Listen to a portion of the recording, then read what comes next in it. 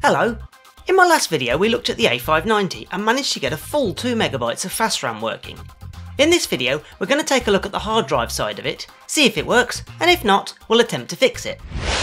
Originally, this A590 would have come with a 20MB hard disk drive, and here's the interesting thing. Did you know that Epson used to make hard disk drives? Well, take a look at the label on the back of the drive. This clearly states Epson as the manufacturer and the model HMD 755 as the type. Later A590s came with a Western digital hard drive. It's a shame the original drive isn't here either. I couldn't find any photos of it on the internet, but I did find this text file. With a component life of 5 years and a mean time before failure of around 2.3 years, I guess I shouldn't be that surprised, although that would have been continuous use. This A590, however, came with this 4GB hard disk drive, and I'm interested to see what's on it. As I'll be powering this from the Amiga, I'm not going to leave this powered on for long. We interrupt this special broadcast to bring you some breaking news. The case design featured in the previous video may not actually belong to this hard disk. The original case design looks more like this. If you happen to have an empty shell like this featuring this design, or know the whereabouts of such a case, then please get in touch. Thank you for your time. I'm going to set the first dip switch on the back of the A590 to enable auto boot and see what happens. Well, seems to be freezing at this point. Just in case it was waiting for something or needed to wait to time out, I left this for several minutes. There was no activity on the hard disk light either. So I'm going to switch the dip switch back off again and try booting the A590 setup disk.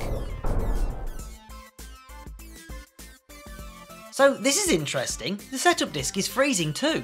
I took a look at the startup sequence to see what commands run on this disk, and it's getting stuck at the point where bind drivers is called.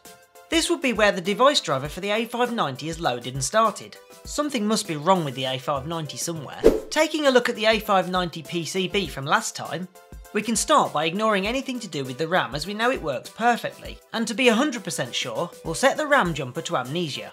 So taking a look at what's left, as that's where the fault must be, well, these are the logic chips of some kind. Now I suspect if these were faulty then the RAM wouldn't have worked either, so I think we can ignore those for now too. This leaves us with the ROMs, although I suspect they're okay, and I don't actually know if they're used at all if auto boot is turned off. This is the DMAC. I hope this isn't faulty. This part may be difficult to replace. There's also this strange chip that has something to do with the SCSI interface, and I don't think that can be replaced. And finally, the SCSI controller chip, WD33C93, made by Western Digital. Well, as I said before, this is a very early version and apparently has some faults. You can apparently swap this out with a newer AM33C93A chip, which is supposed to be a perfect drop-in replacement with all the bugs fixed. And, as it's still made, you can purchase them quite easily. So I've ordered one, and here it is. As I now have my improved camera, I can zoom in for a closer look. I've got this interesting chip puller, and it does make things a little bit easier. So let's get that chip swapped out. I'm booting from the A590 setup disk here, and I've sped this up a little. But, well, I guess it's not locking up anymore. That being said, it's still not a good result. I'll try this again with the auto boot ROM dip switch enabled. Same result. So there must be a different or another fault. This board's starting to be a bit like whack-a-mole. Well, I'm not exactly sure what that proves. I find it hard to believe that this new chip is faulty, but as it won't boot with either chip, it's either not as compatible as I was led to believe, or something else is wrong on the board. I think given the state of the DMAC chip and how damaged it is, this should be the next target. Now I thought getting hold of a replacement one of these would be really difficult. I mean, there's none on eBay, but if you take a look on Amiga, there's someone selling new old stock DMAC version 2 chips. So I ordered one, and within a week it was here. So that leaves us the task of swapping out the chip. Now to remove the DMAC you have two possible options. One, and usually a favourite, is to flip the board over and try and push the chip out using these holes. Now the more observant amongst you will have noticed I've removed the two power wires that were allowing the board to self-power off the Amiga. I've removed them just in case that was causing a problem too, and I'm now powering this with an external power supply. But a while back I had to perform a repair on my Amiga 500 Plus, and because I had to remove the Agnes chip, I happened to have this PLCC extraction tool. It's not the best, and even with this it's still not that easy to get out, but it's better than trying to prise it out with a screwdriver, which can damage the socket and the chip. Don't do that. At least try to find the right tool. Now, before powering on, there's one further step. If we take a look at the A590 service manual, we can see the original DMAC listed here, But interestingly, if you take a look at the next line, you can see the version 2 of the DMAC is also listed as a substitute. The reason I mention this is because that if you substitute the version 2 DMAC, then the chip U101 isn't needed anymore. But that's not all, there's one more change that has to be made. You also have to connect up jumper 8, which happens to be right next to the chip we have to remove. Now I don't want this necessarily to be a permanent modification, so I'm going to fit a jumper here rather than a link wire. So first I'm going to solder this pin header in so we can attach a jumper, and once soldered in place I'm going to remove the U101 chip with this handy chip puller. You push down and it opens the hands on the sides, and once aligned you pull the lever up and it extracts the chip. And here's something you might like, a little homemade mega large jumper. It's actually 3 stuck together with a link wire joining them. So with the new DMAC fitted, the chip labelled 390938-01 removed, and the jumper added, we're ready for another round of testing. And I'm going to try this with the A590 boot disk again with auto boot disabled. Interestingly, like this, the drive LED now comes on, and it's no longer locking up or crashing on boot. But once we get into Workbench, there's still nothing new. Now the drive could be faulty, but it does sound as if it's actually trying to work, and I'm still unsure about that SCSI drive controller chip replacement. So it's still not working. No drive appearing, and if I go into HD Toolbox, it doesn't find a hard disk drive either. Now, what I really need at this point is another A590, but they're not that easy to come by. But I did stumble across some more of the WD33C93 chips on eBay, and they're supposed to be new old stock, so I'm going to fit one of these and try again.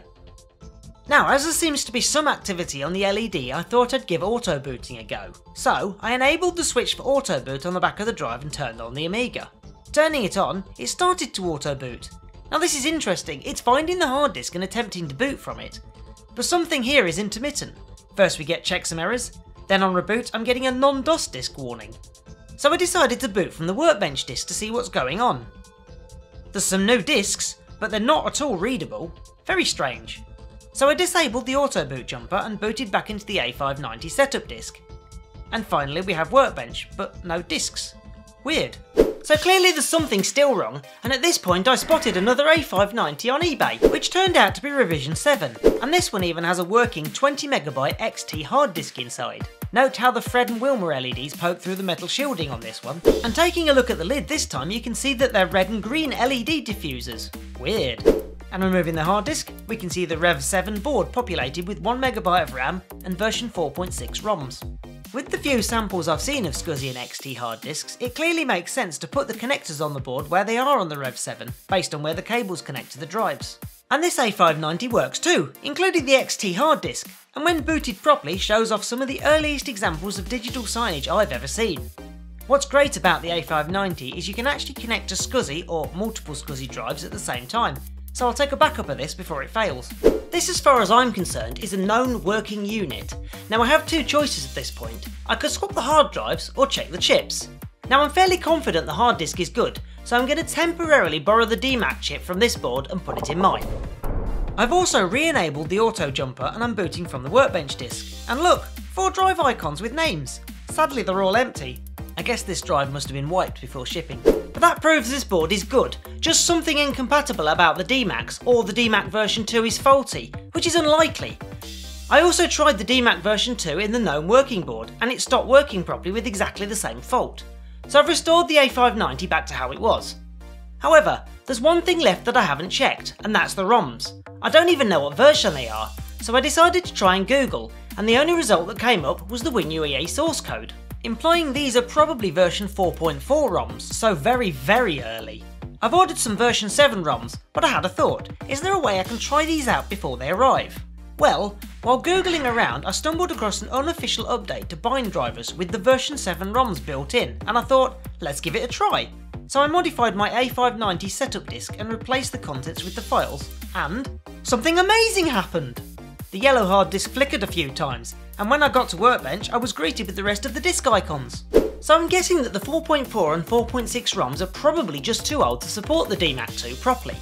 Now I can test this theory, as my version 7 ROMs have finally arrived, so let's get them installed.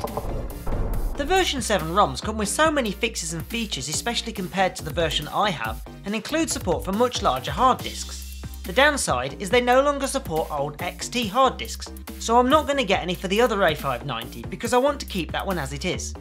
And with these new ROM chips installed, the Amiga wouldn't even boot, it stayed on a grey screen. So I restored the original ROMs and everything went back to how it was before. Now I wasn't sure if these ROMs were faulty or it was a further issue with the A590, so I tried them in the other one I have and it did the same thing. After some troubleshooting with the supplier, they decided to send me a replacement set which have just arrived. So, are you getting deja vu yet? Let's get them ROM chips installed, again. And once I've swapped the ROMs, I'm going to start by simply booting the Workbench disk and see if all the icons appear properly. I'll make sure the auto boot switch is turned on too. I've sped this up, but as you can see we finally get to Workbench and all the drive icons now appear again. Now there's one more test. I'm going to remove the Workbench disk and reboot and see if it attempts to boot from the SCSI hard disk. Now there's nothing on those disks, so I'm assuming it would boot, but hopefully this time without any disk errors. Excellent! I'm going to put the Workbench disk back in the drive and load Workbench to check that it's all working. Fantastic! It appears to be fully operational, so that just leaves a few more things that need to be done. The first being, this A590 is over 30 years old, so let's give it a bath.